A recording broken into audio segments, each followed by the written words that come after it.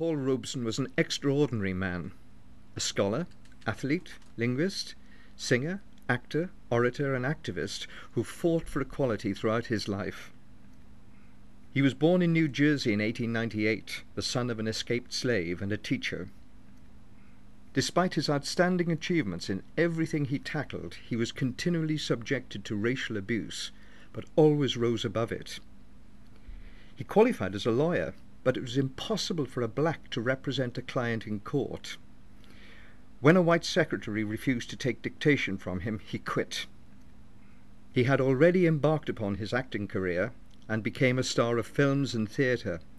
Some of his best-known roles were in the musical Showboat and as Shakespeare's tragic hero, Othello.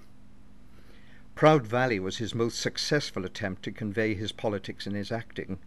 It also cemented his relationship with Wales.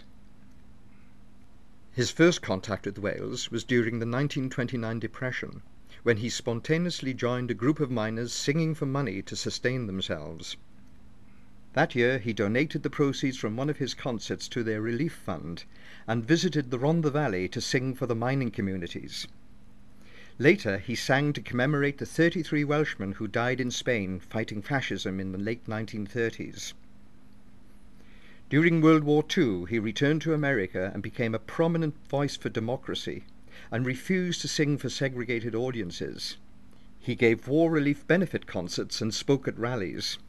Yet some were already accusing him of being a communist. He was summoned to a Senate committee and asked whether he was a communist, but he refused to answer. The repercussions of this witch hunt included the removal of Robeson's passport in 1950. His links with Wales didn't end, however. In 1957, unable to travel, he sang over the phone to the miners' Eisteddfod in Porthcawl, where despite an epidemic of Asian flu, 5,000 people crammed into the pavilion to listen. He listened as performers from Wales sang back to him. The whole gathering sang, "We'll keep her welcome in the hillside." And for those who attended, it was a very emotional experience, especially when Robeson told the packed hall, "It seems I'm standing right there with you."